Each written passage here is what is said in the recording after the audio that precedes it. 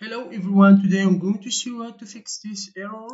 When you click run in your project, it shows an error said that a JNI error has occurred. Please check your installation and try again. And when we click OK, it shows an exception said that a Java exception has occurred. Let's read this exception.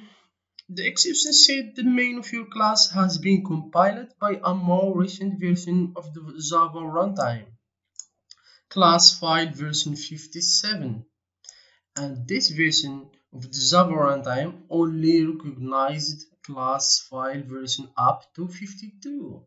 So what does mean?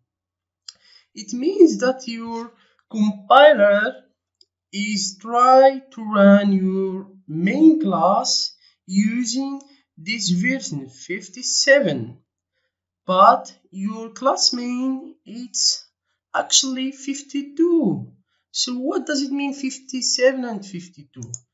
When we did some research, we find that 52 means Java 8 and 57 it means that it uses Java 13. So to fix this problem, we have to go and change the compiler by clicking right on the project and go to properties and then go to Java compiler and then click configure workspace settings, and here we will change the compiler in the JDK compliance setting.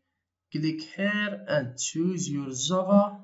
For me it's Java 18, so I will choose 1.8. Then click apply, yes, and click apply and close, and run. Here we go. As you see guys, the problem is fixed. So all you have to do is just change your compiler and make sure that you already added the path in your variable system. If you don't know how to do that, I will leave a link in the description below. Thanks for your watching.